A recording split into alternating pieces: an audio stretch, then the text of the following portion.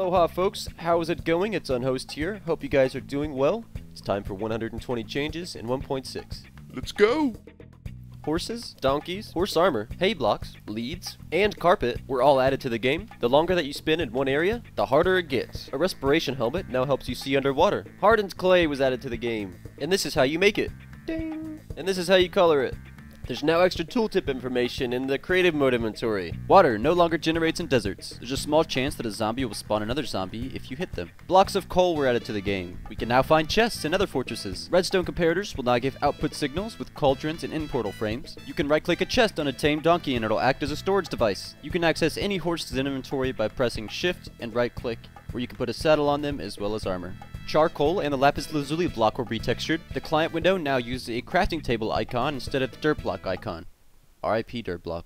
There is a new attribute system which affect things like damage and potions. These can easily be seen by scrolling over the items themselves. Villagers were given sounds as well as horses.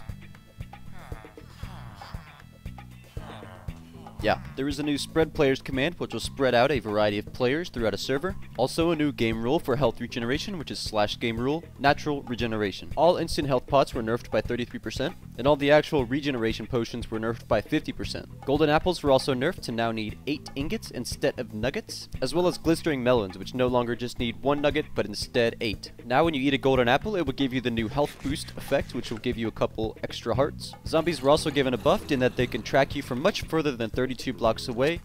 Texture pack support is no longer in the game, but was replaced by resource packs. You can now completely freeze your sunrises or sunsets by doing /game rule do daylight cycle. Spawn eggs will now work on individual water blocks. Carpet was given the ability to stack on any type of block as well as itself. In creative mode, you're no longer able to break blocks with a sword. Mobs named Grum or Dinnerbone are gonna flip upside down.